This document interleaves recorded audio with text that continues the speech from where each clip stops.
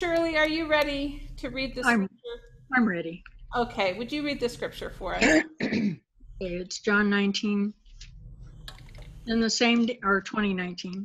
Um, then the same day at evening, beginning the first day of the week, when the doors were shut, where the disciples were assembled for fear of the Jews, Jesus came and stood in the midst and said to them, "Peace be with you." When he had said this, he showed them his hands and his side. Then the disciples were glad when they saw the Lord. So Jesus said to them again, "Peace to you. As the Father has sent me, I also send you." And when he said this, he breathed on them and said to them, "Receive the Holy Spirit. If you forgive the sins of any, they are forgiven them. If you retain the sins of any, they are retained." Now Thomas, called the twin, one of the 12, and not with them when Jesus came. The other disciples therefore said to him, "We have seen the Lord." So he said to them, Where's the unless volume? I'm sorry? You're good. Okay. So he said to them, "Unless I see in his hands the print of the nails, and put my finger into the print of the nails, and put my hand into his side, I will not believe." And after 8 days, his disciples were again inside, and Thomas with them. Jesus came, the doors being shut, and stood in the midst and said, "Peace to you." Then he said to Thomas, "Reach your finger here and look at my hands. Reach your hand here and put it into my side. Do not be unbelieving, but believing." And Thomas answered and said to him, "My Lord and my God." Jesus said to him, "Thomas, because you have seen me, you have believed. Blessed are those who have not seen and yet have believed." And truly Jesus did many other signs in the presence of his disciples, which are not written in this book, but these are written that you may believe that Jesus is the Christ, the Son of God, and that believing you may have life in his name. Thanks be to God. Thank you, Shirley. Will you all pray with me? Gracious and loving God, may the words of my mouth and the meditations of all of our hearts be acceptable to you, our strength and our Redeemer. In Christ's name we pray. Amen. I have to begin with a confession this morning. And that confession is that sometimes it's challenging to find something to say about a passage that literally comes up every year. But also it's always challenging to preach the Sunday after Easter. What do you preach the Sunday after the best sermons are given? That the best sermon that was ever given was given, right? Jesus alive. And it's also challenging for pastors to keep coming up with new ideas. And so I'm going to admit to you this morning that I am preaching most of a sermon I've already preached even to you guys. But I think it has something to say to today's circumstance and to our context of this moment, of these moments. And so I thought, let's do it again. Let's hear these stories again and with some fresh interpretation. But I just want you to know that if it sounds familiar, it's because you've heard it before. So in times gone by, one of the main means of travel was a stagecoach. Now, stagecoaches were sort of the opposite of social distancing, because if it was full of people, you were all scrunched in there together. But even in the West, even in these scrunched up circumstances, humans being humans figured out a class system for tickets, meaning that most of the journey, even though in most of the journey you would not have experienced a difference in the trip, right? Still scrunched up with somebody else, still next to that person who doesn't smell very good, and next to that guy who didn't clean up after he got out of the gold fields and is still dusty and gross. But you could there you would have a first class ticket, a second class ticket, or a third class ticket, even so. And you wouldn't know there was any difference in these class tickets, except they were sort of insurance on what you had to do if there was a problem with the stagecoach. Now, when there was an issue in the trip, the distinction of which kind of ticket you bought would become evident. Because if you had a first class ticket, you could remain in your seat while they had to change the wheel or fix it or reband it or whatever they had to do. And if you were a second class passenger, you had to get out of the coach and stay out of the way. So you had to get up and go sit on a rock, even if it was raining, even if it was snowy. You had to get out of the coach because somebody needed to make it lighter, right? And if you had a third class ticket, you can guess what you had to do, right? If you had a third class ticket, then you had to get out of the coach and help in whatever way you could. Repairing, maybe lifting, maybe searching for rocks to put under the slippery, whatever, right? You had to get out and help. Now, this morning we have a story. You're thinking to yourself, what does a stagecoach have to do with the story of the upper room, of the disciples anxious and cowering in the upper room, waiting for what might be to happen next? And I think that our story this morning, this story reminds, the ticketing system is that the reality is that in this upper room, in this appearance by Jesus among them, of his continuing appearance among them, reminds they discover just what kind of ticket they had for the next part of their journey with God and their journey with Jesus. They aren't going to be able to sit back and rest in the coach. It's not that kind of ticket. It's not all the legroom you could imagine. Nope, that's not what they're getting.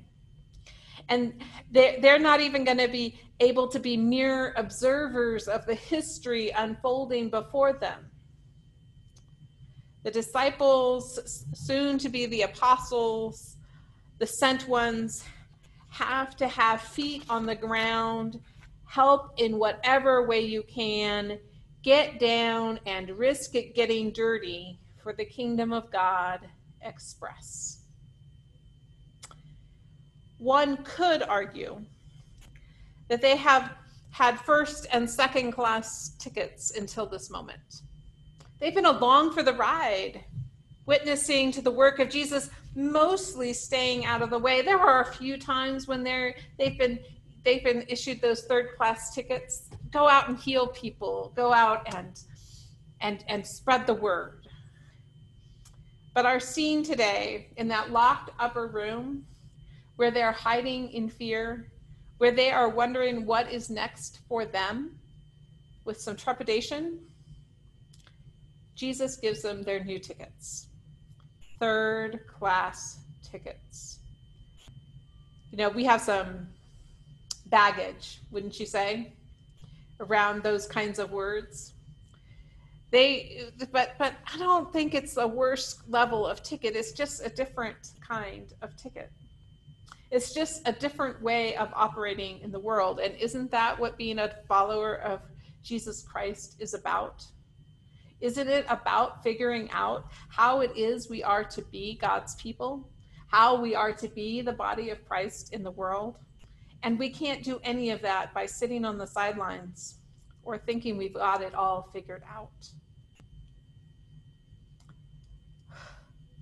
We're not just along for the ride. The disciples aren't just along for the ride.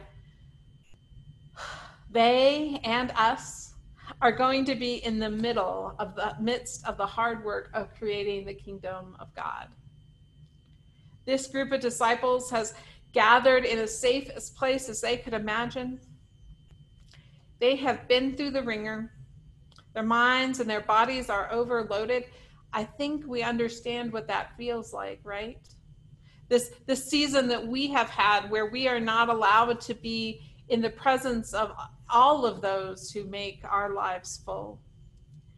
We are in the same place. We're in the midst of being overwhelmed and confused and fearful, just as those disciples were. In this passage, the Greek word used for fear is phobon.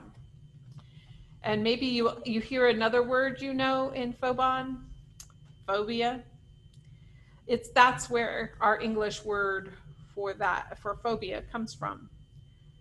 Phobon is a sense of a fear of an irrational and unthinking kind. The kind that means that you feel emotionally terrorized, afraid of your own shadow, monsters around every corner, and they didn't even dare look under their beds. This fear, of course, was not exactly irrational in that first century or unthinking. Their world had been turned upside down and inside out. We know something of an upside down turned world and an inside out world, don't we?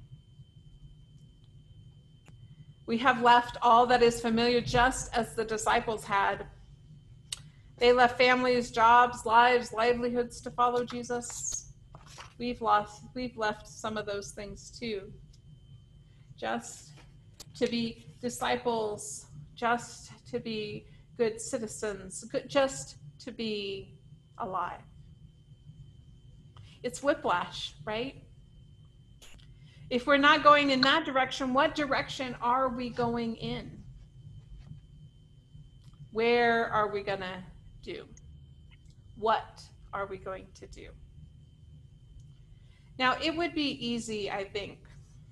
Good, and it wouldn't have been such a bad idea, I don't think, if those disciples had decided to just return to normal, had just decided that this third-class ticket was not for them, that they wanted to live differently. They wanted to live like everybody else, and so they just went home. They went back to fishing. They go back to being shepherds. They go back to doing the things they had been doing.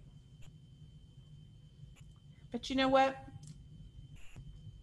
Just when the followers of Jesus thought that they were at the end of a dream, that they have lost the thing that they thought was going to save them, just when they were, where are we going to stay or are we going to go? Jesus enters in. Jesus enters in as they are grieving what was and are grieving what could have been, just as they are adjusting to a new reality. It's just the beginning of the new reality, but they're beginning to understand that that's where they are. And Jesus comes in through locked door and all, with gifts for the coming journey, with their third-class tickets, their get out and help tickets. I think that's where Jesus is with us these days. We have been challenged in the last few weeks about exactly what it means to be church, exactly what it means to be family, exactly what it means to be the people that God calls us to be. We understand what it means to feel like we are upside down and turned around. And Jesus is entering in, coming through all the locked doors we have put up, the physical ones and the emotional ones and the spiritual ones. And he comes not to enter our phobon with us, not to enter our fear with us, but to come to meet our fear with 4 simple words: peace be with you. And it's not just shalom, like hello, and it's not just like peace with like the absence of war. But the words used here mean completeness, welfare, and health, a state in which everything is as it should be, and harmonized relationships between God and humanity. God comes in the middle of turmoil and anxiety, and to these incomplete folks like us who are still not done, still not perfect, still trying. People like us who need a little resurrection hope. This peace is not tied or dependent on external circumstances. It is mysterious, and it is the still point in chaos. Peace not linked to how well you're doing your job, or how well you're getting along with your family, or how much money you have in your savings account, or how well your retirement fund is doing in the stock market, which can be very, very scary. The peace that this is a peace that descends in rolling waves in the midst of our grief and anxiety. Resurrection hope. Look at the story. The resurrection hope comes first for those close friends and followers, and even they receive the news differently. In John's telling of the resurrection, Mary is the first to see Jesus. Then the disciples in the locked room, and then a whole week later, Thomas. The way that these people move from grief to hope is as different for each of these people as it is for us. Mary, attuned to the voice of God, ready to testify to resurrection. The disciples, navigating fear and belief and joy and isolation, all at one time. And Thomas, who hasn't yet had a witness to the resurrection hope until he experiences it himself. Thomas isn't doubting in these moments, but demanding that Jesus show up for him to experience with his whole being what that resurrection hope will be. Mary, the disciples, or Thomas, or any of the other ways that we move through grief are all part of this peace process, of the waves of resurrection hope that God sends us. The waves that come upon us in expected ways and unexpected ways, that come upon us as we sit in our living rooms for the longest time, and as we step carefully and thoughtfully into the world.